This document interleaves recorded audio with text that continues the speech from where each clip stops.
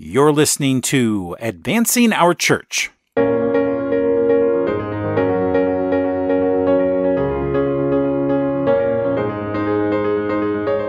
Welcome to Advancing Our Church, a Changing Our World podcast about Catholic stewardship, leadership, and advancement. And I'm your host, Jim Friend. Well, welcome back, everyone, and thanks for joining us today. I'd like to share with you a few thoughts on a reading from Donald Calloway's book, Consecration to St. Joseph. And it's all about prudence. So what is prudence? In modern times, many people consider it to be a vice or a flaw. In today's society, if a person is cautious or circumspect in moral matters, they're often called a prude. We know that prudence is an extremely important virtue. St. Thomas Aquinas taught that prudence is the principal of all virtues. Its role is to govern the other cardinal virtues like temperance, justice, and fortitude. And without prudence, a person will be either too lenient or too harsh. Prudence serves as a guide, helping us to avoid extremes. Prudence is also a virtue of kings and rulers. And without prudence, no leader can really truly exercise temperance, justice, or fortitude. So why am I talking about prudence? Well, St. Joseph, the father of Jesus, was the most prudent of all men. In every situation in life, he modeled prudence. He prayed and waited on the Lord to reveal the mystery of his wife's pregnancy to him. He educated a God-man, and in every situation he allowed prudence to govern his actions. Blessed William Joseph Chaminade said that, quote, "The prudence of St. Joseph was a supernatural prudence." So supernatural prudence is different from human prudence. Human prudence guides a person to avoid difficulty, suffering, and hardship. But supernatural prudence, on the other hand, does not seek to avoid suffering. Supernatural prudence embraces the cross out of love and always strives for the greater good. By God's grace, St. Joseph's prudence was supernatural and heroic.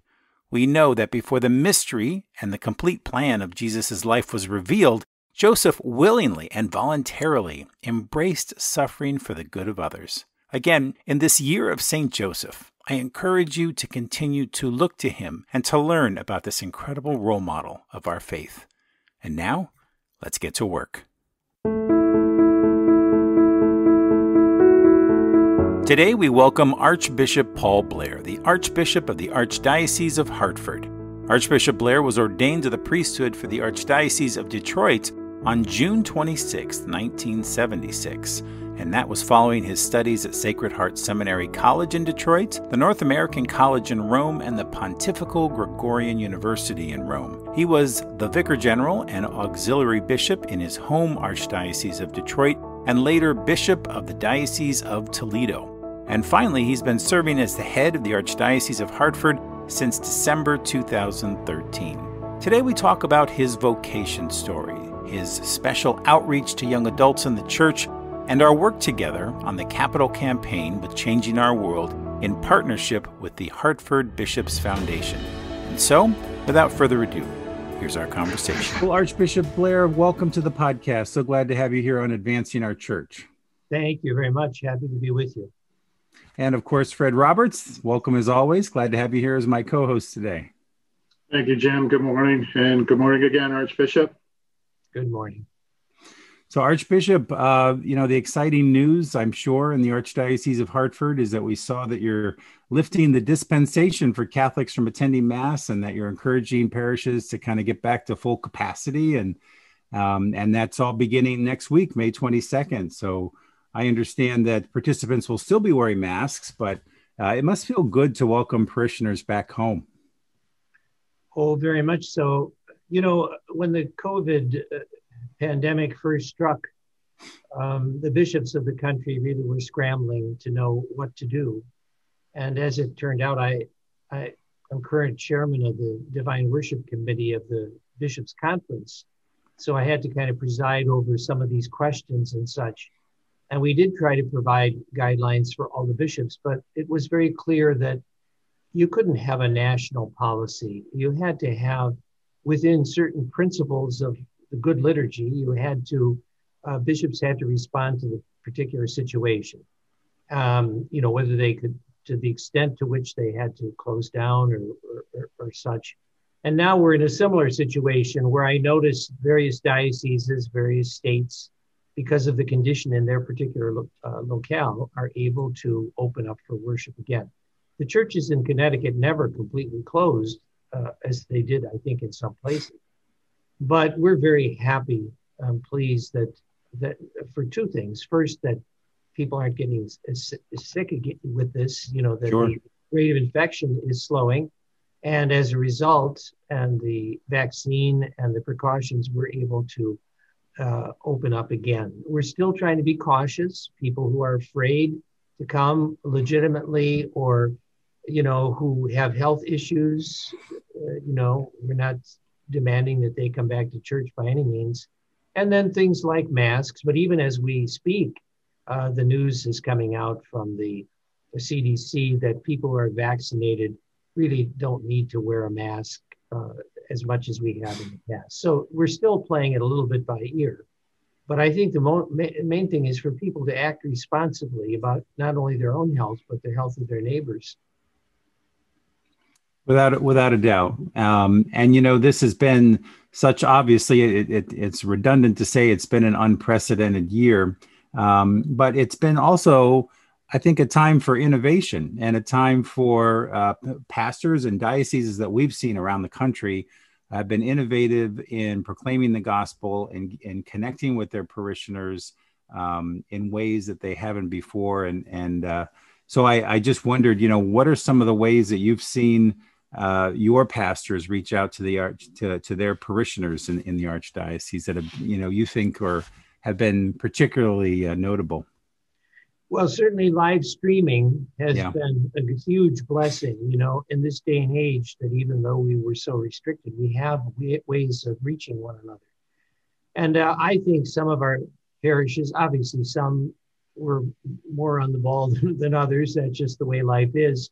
But some of the parishes, and I would say most of them, have done a really fine job of reaching out to their parishioners, and their parishioners have responded, And then I've seen things, some of our parishes have had parking lot masses and had very creative ways of being able to still distribute communion with these parking lot things. So I just think I really give a lot of credit to our priests and people in the parish for doing this.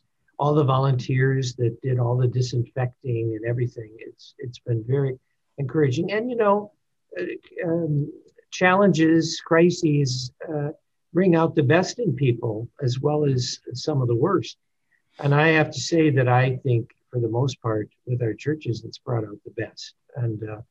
And I think we bishops in Connecticut have written kind of a small pastoral letter about the importance of Mass and the Eucharist. And I tend to be one of the optimists about this. I think that getting off the crazy merry-go-round of life and the frenetic modern pace of things has made some people really think. And I hope and pray, and I'm confident that they will reappreciate the importance of going to church and the importance of the Holy Eucharist. And we bishops in the country, I'm on that committee as well, are talking about a major plan over the next couple of years of reinstilling in people, reawakening in people the importance and love for the Holy Eucharist.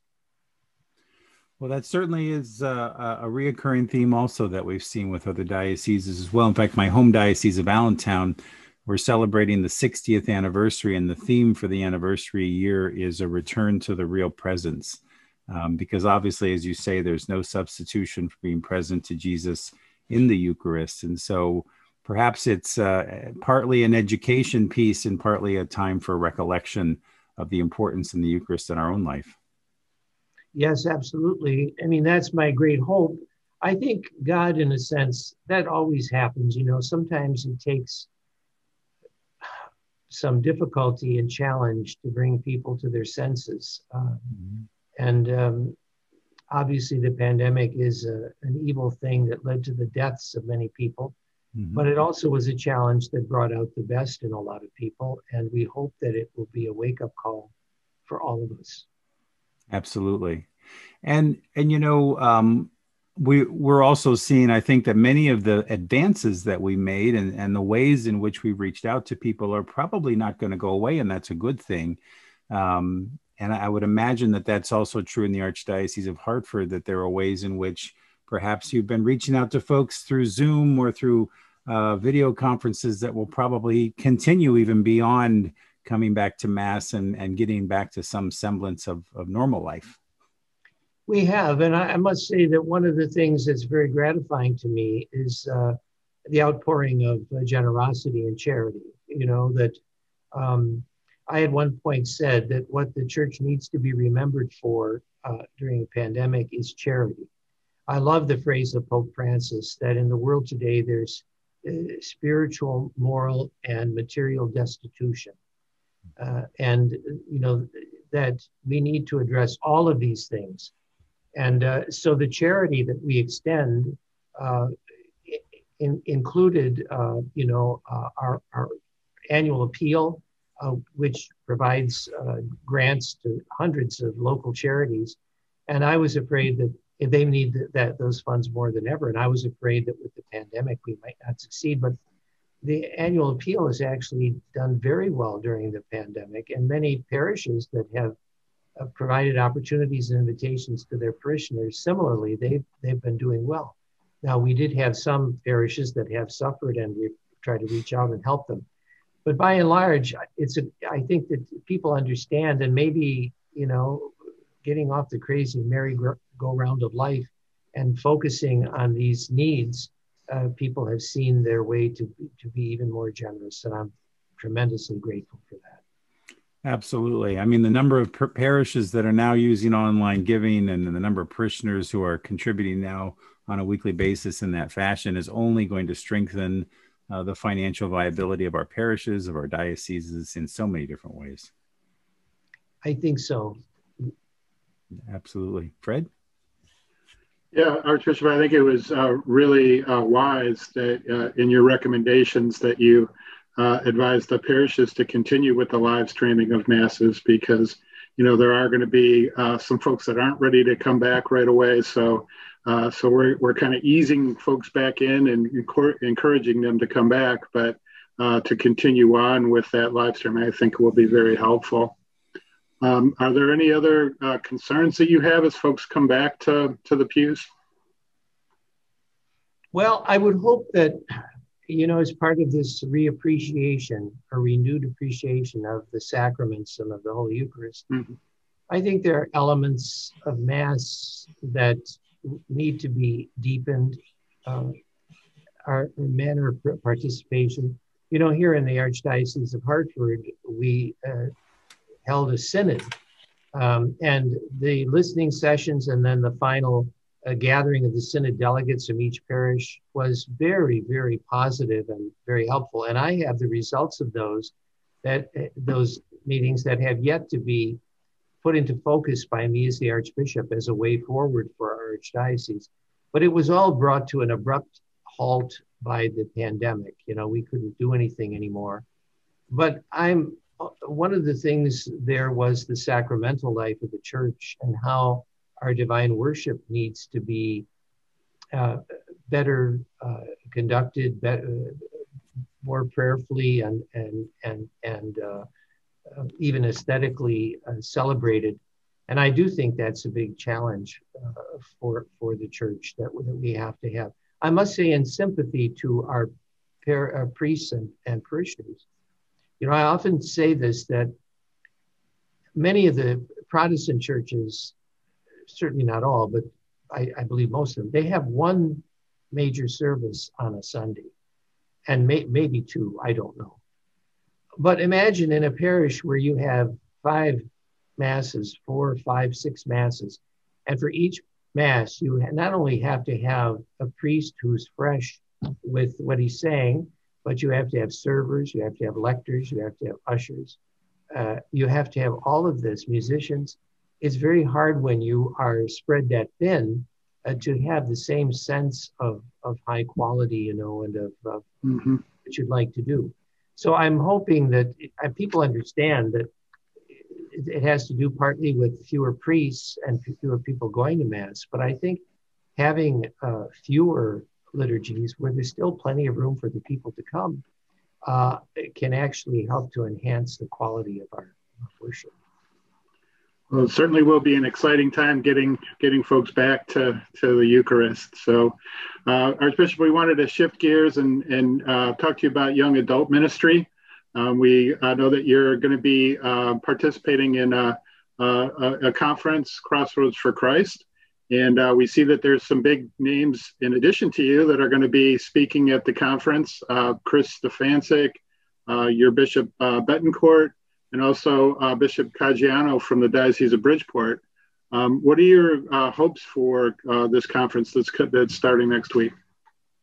Well, Crossroads for Christ is a lay initiative, and I've met the people involved. They're very fine young people who want to deepen their faith and bring other young Catholics also to do the same. And there are a lot of those initiatives going on around the country. I think sometimes we can be a bit discouraged when we see the great increase of the people who identify as nuns, N-O-N-E-S, that they have no religion, and falling away from the practice of their Catholic faith.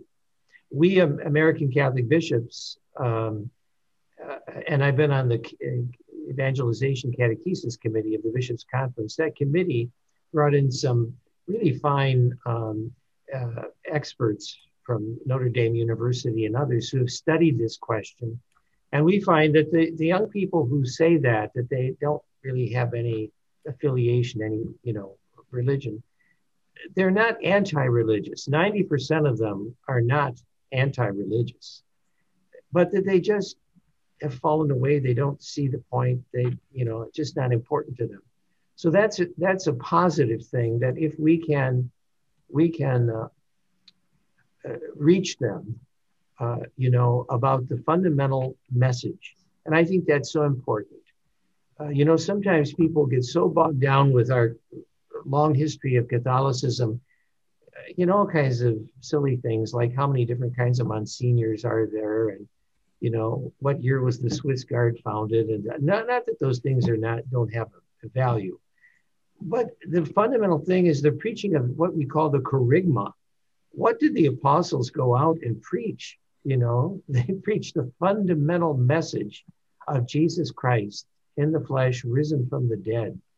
And I think we have to find ways to get back to that basic understanding that that's we're going to celebrate Pentecost in a few days, that the power of the Holy Spirit to be unleashed to bring people to faith. And I think so many of these movements, whether it's Crossroads for Christ, or there are so many other ones as well. I think they're really tapping onto something and the something is the gift of the Holy Spirit. And we bishops want to be on board with that. And anything I can do to encourage these lay-inspired movements that are truly authentic, I think is absolutely essential. That's great. Do you have any advice for us mature adults, how we can help to encourage young people to return to the church? That was a nice way to put it, Fred. I appreciate you saying mature adults. But we all have to be young in heart, don't we? Yes. And what is this, we have to be renewed in our youth. I still remember when I was an altar boy in the old liturgy, that Juven tutem meam at the prayers at the foot of the altar, that about God is restoring, giving us the joy of our youth. And so we all have to be young when Jesus says, unless you become like a child, you cannot enter the kingdom of God.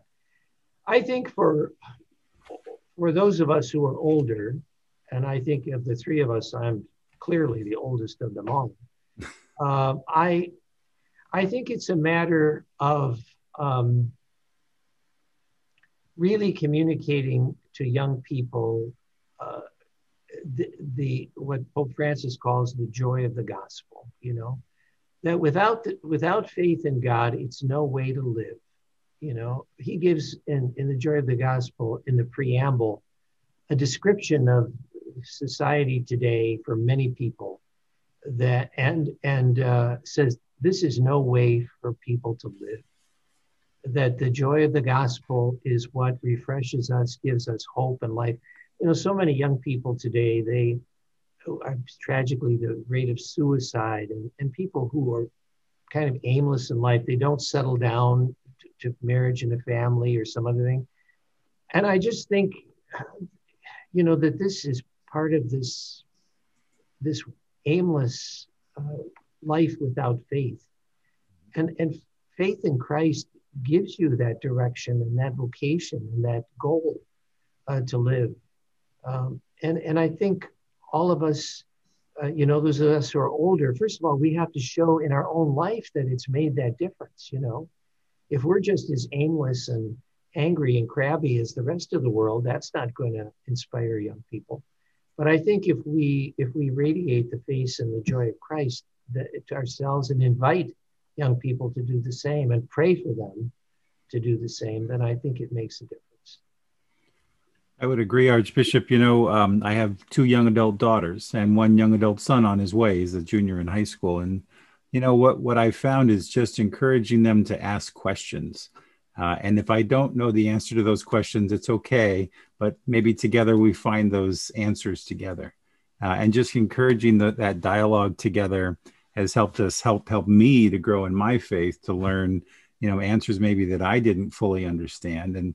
And also together kind of grow that conversation and the faith, hopefully, of our children. Well, I think one of the biggest challenges is that when I was a boy, the family, the extended family, the neighborhood, and the parish really were the cradle in which I was raised. Sure. My values, my life, what I did. And today, parents don't have that really. It's gone to the web, to the larger society.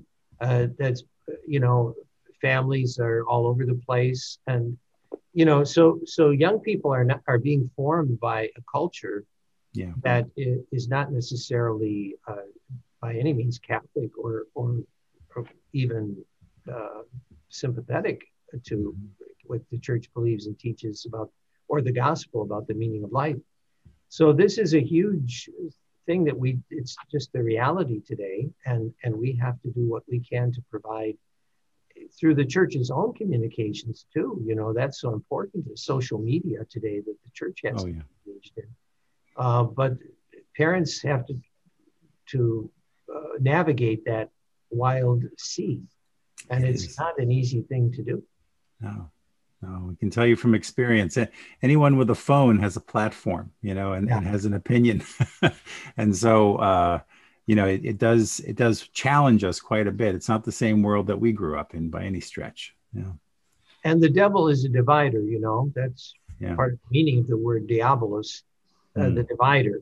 And God knows we see in the society, in the world, and I dare say in the church, all these divisions, 2 against 2 and 4 against 4. I mean, it's almost biblical in its proportions of this division, often based on falsehoods and all kinds of ideologies that are hugely destructive. And that's where we have to be strong and firm, and we also have to turn to God for help.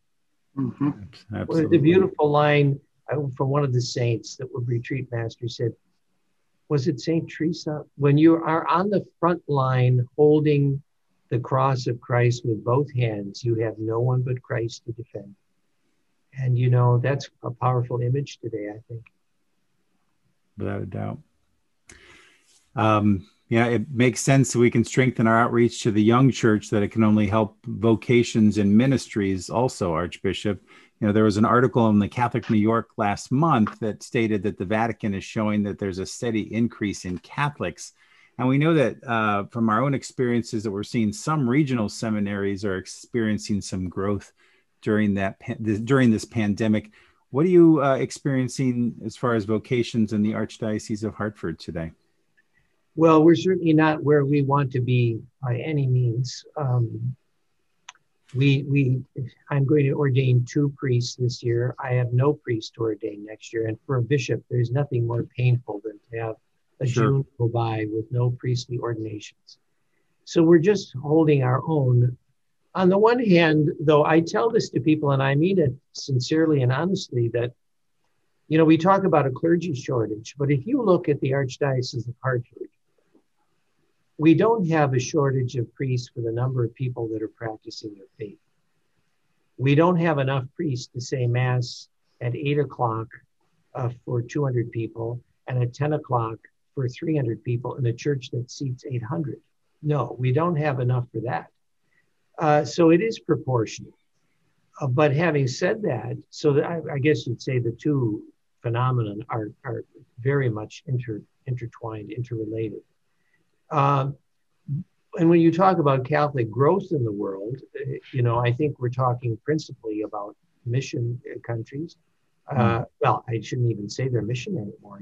I don't think that Africa, for example, is completely mission by any means, or Asia. When you talk about countries like ours, the people who most clearly and continually identify themselves as Catholic are often recent immigrants, Hispanic, Latino people, although many of them have become evangelical. But, the question is, and Europe is really a disaster as far as the faith goes, the practice of the faith. I know a lady who was originally from Germany who said she went back to her hometown there and the church is empty. And she said to the priest, "Where are all the people?" She said, "Don't you tell them to come go to Mass?" He said, I tell them. He said, "I told one gentleman," and the man said, "I pay my church tax. What more do you want?" Oh. Because in Germany, you take some of your tax money goes to the church. So, when you look at it around the world, and now New England which used to be so heavily Catholic, is now one of the most secularized parts of the country. I saw they've done sociological studies that Hartford, New Haven is one of the most secular mentalities on the basis of the surveys they did of people that we find. So our challenge is great. Vocational challenge is great too. But again, we have to put our trust in the Lord and work with what he gives us. Well, what works, Archbishop? You worked in the Archdiocese of Detroit, Toledo, now Hartford. You must have seen a lot of different models in vocational ministry. What have you found are some of the basic things that work in encouraging vocations? Well, what works? I think I can tell you this now, Toledo would maintain, and I think correctly, that they need more priests too, and they do. Yeah. But I found that a lot of those more rural, smaller towns or cities in the diocese, where family life was more intact, that they're the places that still produce vocations to the priesthood. And I'm not saying that there aren't places like that in the Archdiocese of Hartford, but I think perhaps less so. And I think, again, family life is key to so much of this. We also find that seminarians who apply often come from family situations that are challenging. And they pay a price for this in life, not just seminarians, but all people pay a price for some of these difficulties. And I don't mean to exaggerate it. I'm not saying all of them by any means, but occasionally this, comes to the fore. When you're asking me what is the answer to this, other than a prayer and invitation and a robust vocations outreach to people, young people, I don't. I more than that, I really don't know. That's fair. Archbishop, I wondered if you might share your own vocation story with us. Well, I am as rare as a dinosaur, in as much as I always wanted to be a priest. I grew up in Detroit in a very ethnic Catholic neighborhood. I mean, I knew that there was a public school somewhere in the neighborhood, but it never dawned on me that there were actually kids who weren't Catholic. I mean, we were surrounded by parishes with huge grade schools. I became an altar boy in the 4th grade. In those days in our parish, you didn't ask to be an altar boy. The sister knocked on the classroom door and invited you. out and said they wanted you to be a server. And I never wanted to be anything but a priest. Imagine that. And so I went to ninth grade to seminary, Sacred Heart Seminary in Detroit. I went to seminary college. I went to Rome for theology, and here I am. So that's a totally different world than people inhabit today. I think, and I'm not saying that that's the best model, perhaps by having not led such a sheltered life, although I'd hardly call growing up in the 1960s to be sheltered, even in the seminary. But especially in the seminary with the revolution that was going on left and right. But,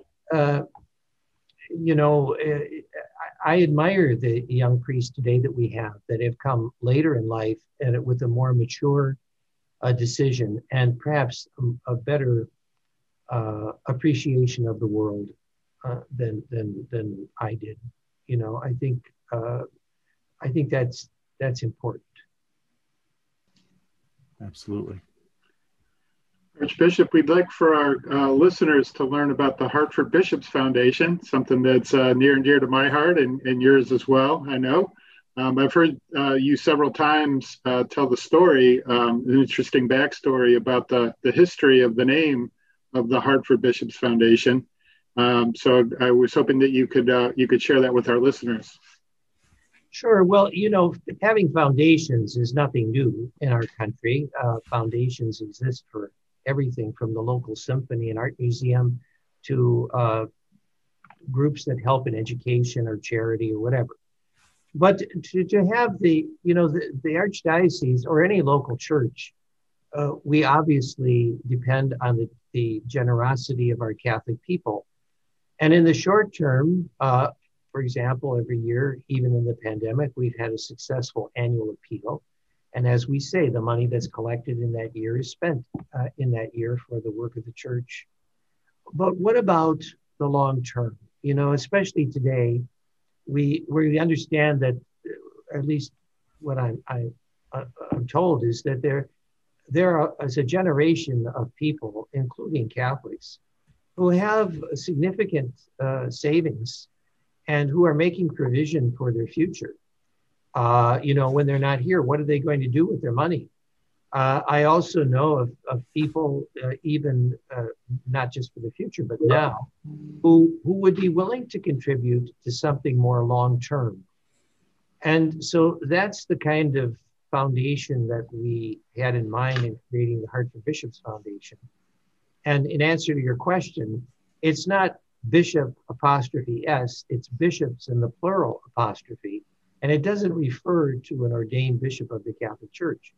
It goes back in history to the time when in the city of Hartford, which is the seat of this archdiocese, the major business and community leaders were known as Hartford's bishops, because when there were major social or economic problems, these people came together and tried to find and successfully found solutions to some of Hartford's big problems. In other words, they were very civic-minded people who did this, and they kind of earned this somewhat humorous title. They were the Hartford's bishops.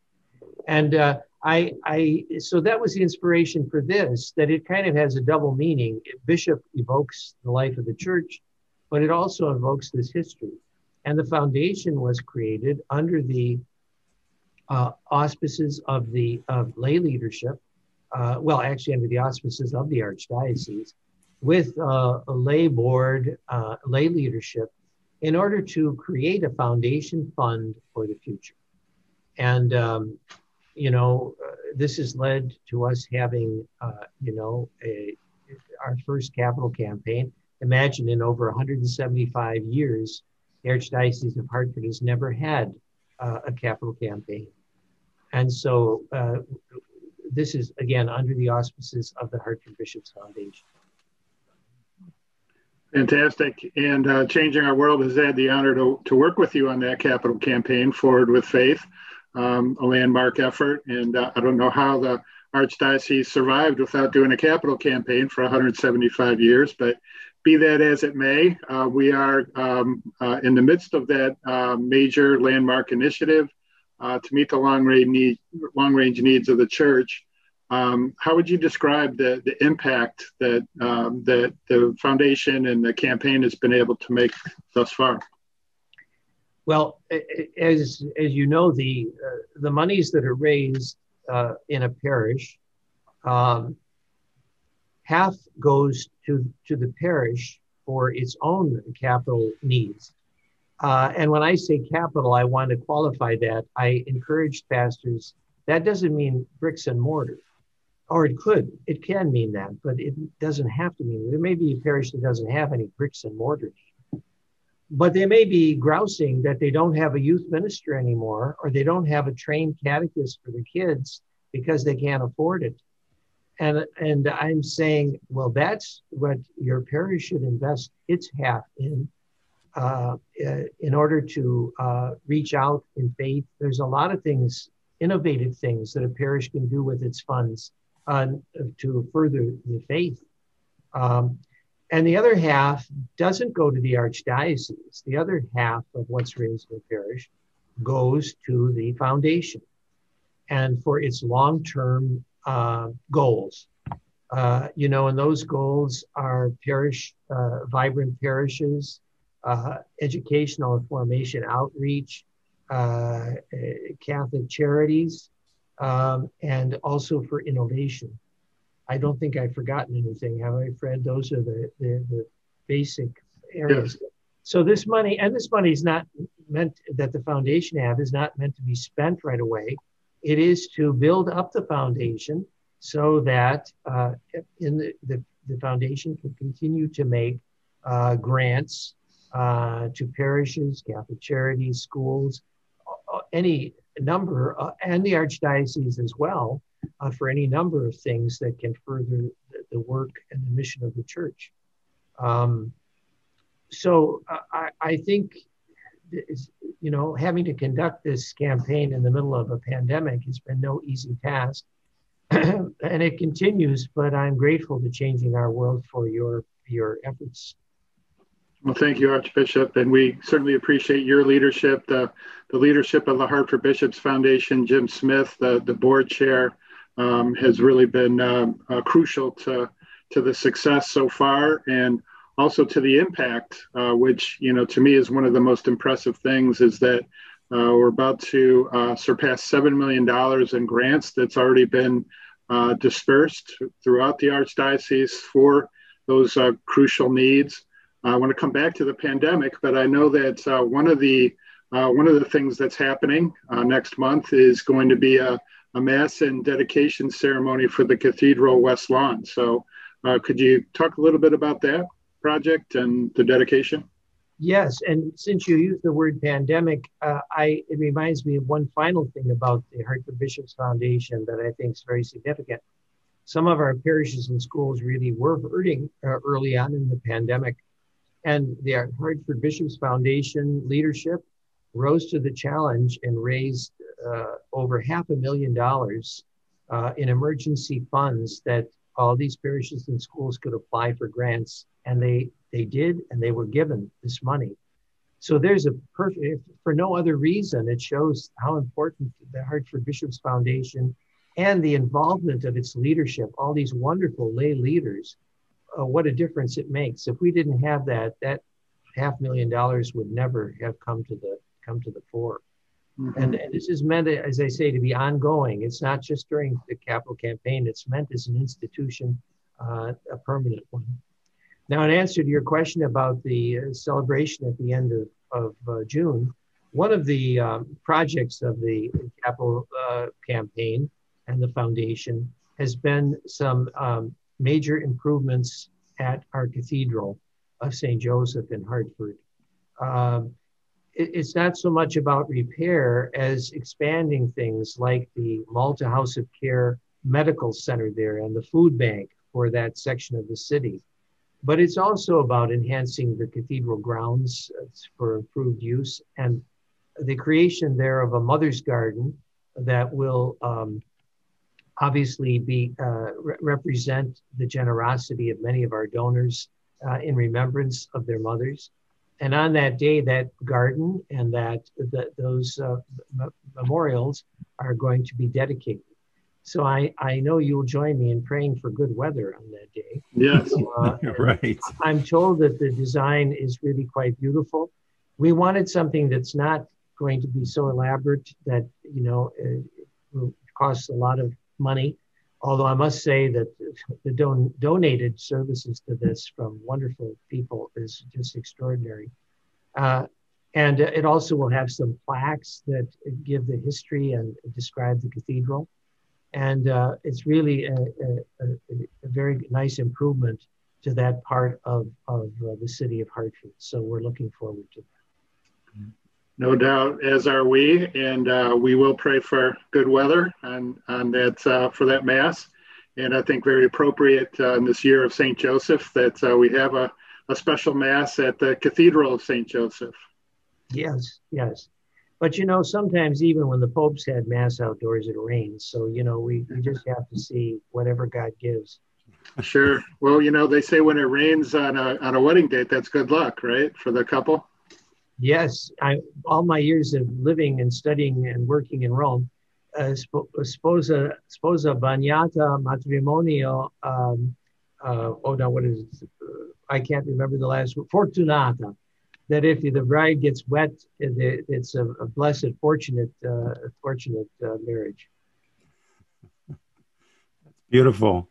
Archbishop, I just wondered in this year of St. Joseph, I've spent a little time kind of reflecting and praying and reading a little bit more about St. Joseph, and you have, of course, the Cathedral of St. Joseph. He was such an unsung hero, I think, in the Holy Family, and so many times we don't focus on him, but I think this year has been a wonderful opportunity for people to recognize the role that he played in the Holy Family, being the first one who saved Jesus's life, quite literally. Can you offer us a couple thoughts about the year of St. Joseph in the Archdiocese? Well, I suppose inasmuch as Joseph was our Lord's legal father and gave him his name as legal father, we sometimes say foster father. Mm-hmm. But of course, when Jesus referred to his father, it was the fatherhood of God, the first person of the Blessed Trinity. So I suppose in a way, that's why Scripture and why Revelation accords to Joseph the role that it does. But, there's always been the sense that he was the just man and the righteous man. And of course, that's the highest compliment that you can get in the Old Testament. To have been a righteous and just man. Mm-hmm. And so I think by his, it's a word people don't like to hear nowadays, but the obedience of faith. Mm-hmm. Joseph did what he was commanded to do. And he did it without question, and he did it faithfully and courageously. And so I think that quiet kind of courage and stepping up to the plate, if we can use a modern expression for a man and a father, is extremely important. Would that more men stepped up to the plate in our country today to be good fathers and husbands. I'm not saying there aren't any, but especially from the two of you, I'm sure. But I wouldn't accuse men of that. But you know what I mean. We need much more of that. And Joseph's the man. He's the man. So I think that's what we need. I agree. It's a wonderful role model for all of us and something, someone for all of us to reflect on. But Archbishop, it's just been a great pleasure to get to know you a little bit today. And thank you so much for coming on to Advancing Our Church and sharing some of the great stories that you've had in the Archdiocese of Hartford. As Fred said, it continues to be changing our world's honor and privilege to serve you in this capital campaign and partner with you. And we just look forward to continuing that campaign with great success as we come towards the end. Well, thank you. It's been a pleasure. I enjoyed seeing you and talking to you. Always a pleasure. God bless you both. Thank you. Thanks, Archbishop. I want to thank Archbishop Blair and Fred Roberts for joining us on this show today, and we'll leave links to the Hartford Bishops Foundation and the Archdiocese of Hartford in our show notes. And once again, thank you, Archbishop Blair, for sharing your vocation story and your wisdom with us. And of course, to see a full video presentation of this podcast, please visit our show's episode page on advancingourchurch.com.